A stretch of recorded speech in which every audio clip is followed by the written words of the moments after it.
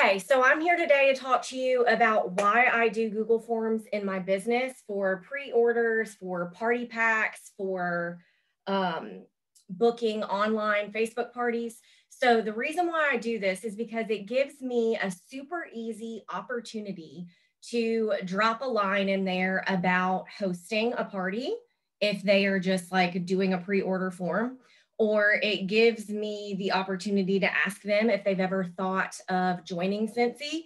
And it gives me a way to collect information, have it readily available to me. And honestly, like it's just a whole lot easier for me to collect all of my pre-order information in one place.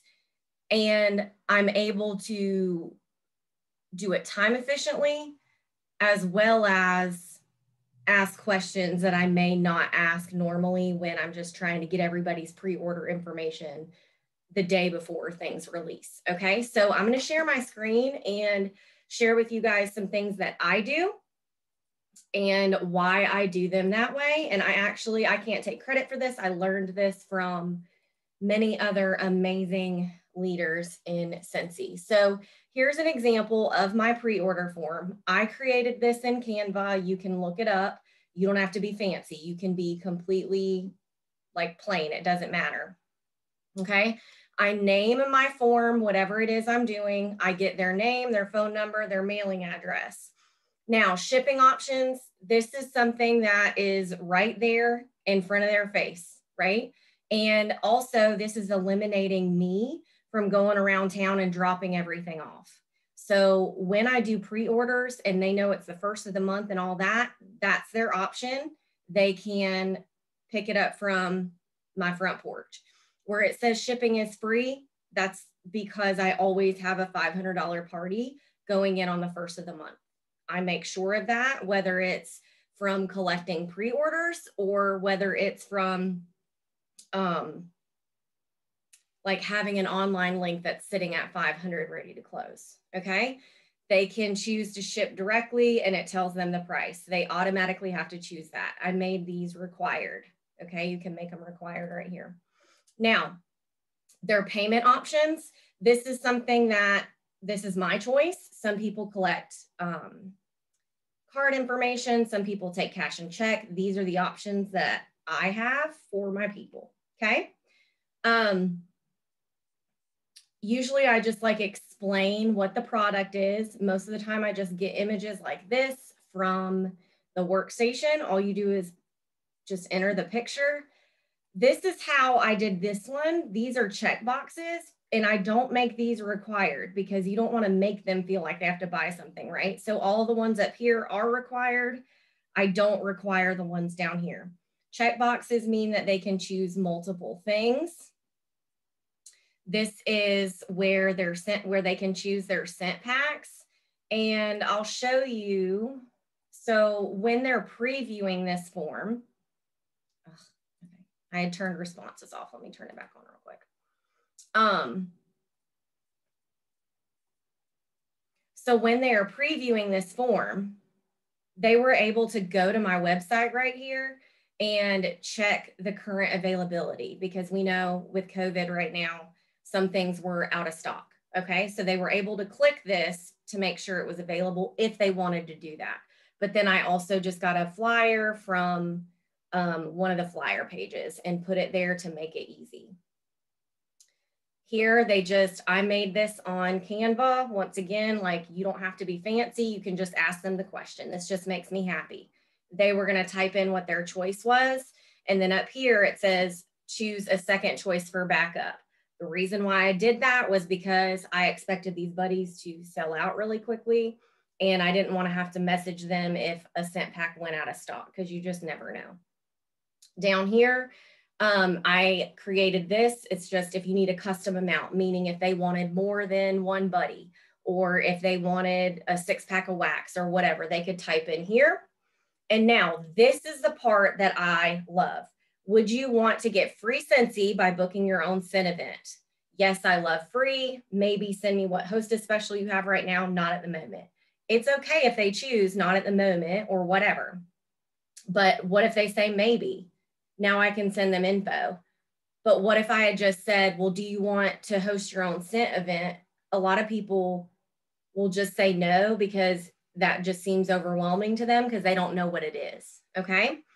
And then this one is I'm in the preview mode still. So here it says, how likely would you be in, oh, well, that doesn't word it right. So how likely would you be interested in joining or having a business opportunity to make some extra cash? Not at all, 0, 10, sign me up. Guys, I just did a Jot form yesterday with some stuff that I had, and I did a pre-order form, and I asked about a scent event, and I did it on a state scale like this, and my girl said 7 out of 10. So that means I need to follow up with her. I need to talk to her about it. And then down here, I just have a thank you from me, okay? And you can see how it just looks a little bit different, and then they submit it, okay? I'm gonna go turn this off. Here is where you get people's information. I turn off responses once that pre-order is over, so you're not like getting, people aren't filling that out after the pre-order time, because if they filled that out after the pre-order time, it might not be there anymore, etc. I always come here and I click put a check next to get email notifications. That way, anytime somebody fills it out, it automatically notifies me. If you don't click this, you won't get an email. Okay, so that's an example of that one. Let's see.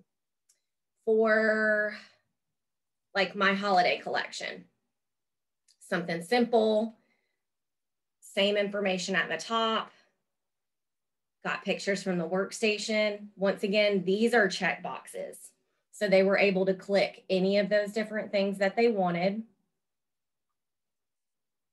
All of those from the workstation. But look at how when I did check boxes here, they could click let it snow, but they could also click I want more scents too. So that means I'm going to follow up with them and talk to them about what other scents they want. Okay. They need more pods. They can check all of those different things. Okay. I can tell you that doing this has definitely increased my PRV as well, because I'm showing all of the different things that are happening and all of the different things that are releasing like on one page. Okay. These were just asking if they wanted to be reminded. So if they checked this, then I'm sending them messages when those things released. This was a pre-order for that. This was just a previous custom amount. Would you want free product? Same thing. How likely would you be interested in the business opportunity? Okay. Now, for people that are doing an online party for me, this is what I send them. Okay. It's simple, but it also gives me a way to ask them. And it gave me a way for me to introduce Scentsy Club, my VIP group. This is also setting the stage for wanting them and hostess coaching them to get to a $500 party.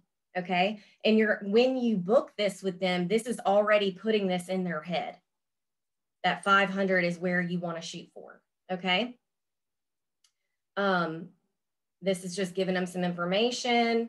This is also giving them some hostess coaching, guys. This is giving them some hostess coaching, okay? And then here, I am talking to them about getting paid off of their party, meaning they could join, okay? Yes, I'd love to get paid for it. Maybe let's chat. Maybe let's see how this party goes. No thanks, I'd rather just host and get free products, okay? So that's what I send to my online party hosts. I just started doing that. And then here, let's see, something just went off and I don't know what that was. This is for party packs. So I do the party pack thing. If you don't know what a party pack is, Christina Stainbrook did an amazing training on it. Make it you and do it for whatever it is you want to do, okay? getting their address, cell number, email. I'm automatically asking them if they want to get free products, okay?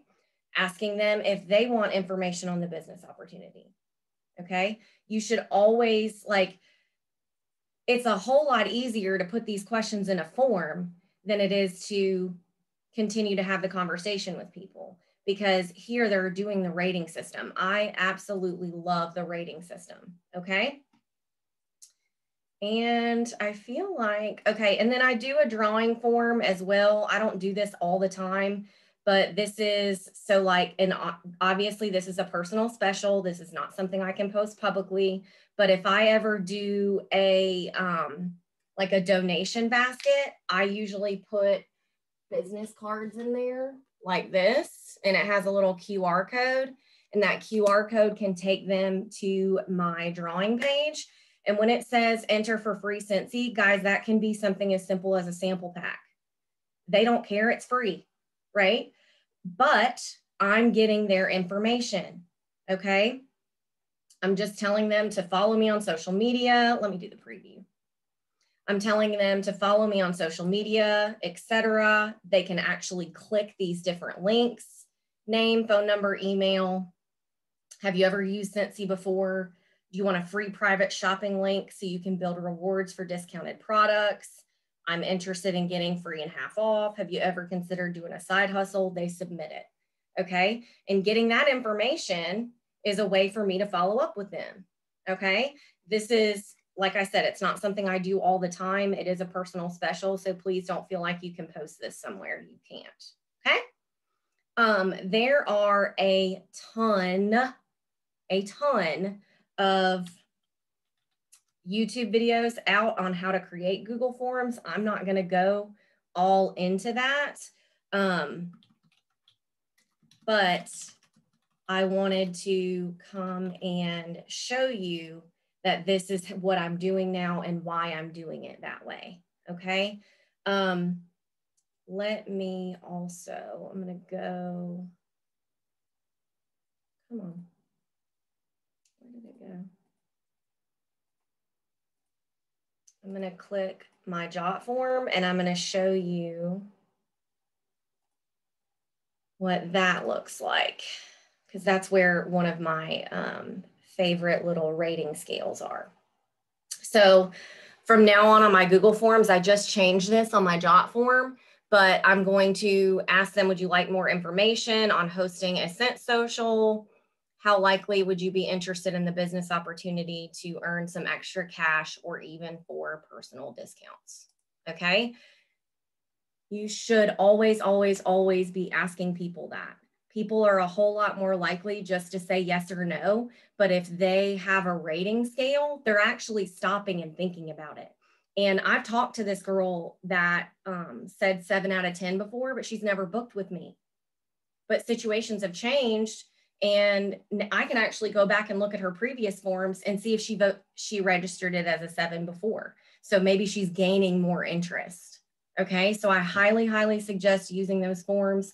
If this is something that overwhelms you and you just can't do it, then don't. But if you are going to use the Google form or a Jot form or whatever, I highly suggest putting those types of questions in there. Okay, so I hope this was helpful for you guys.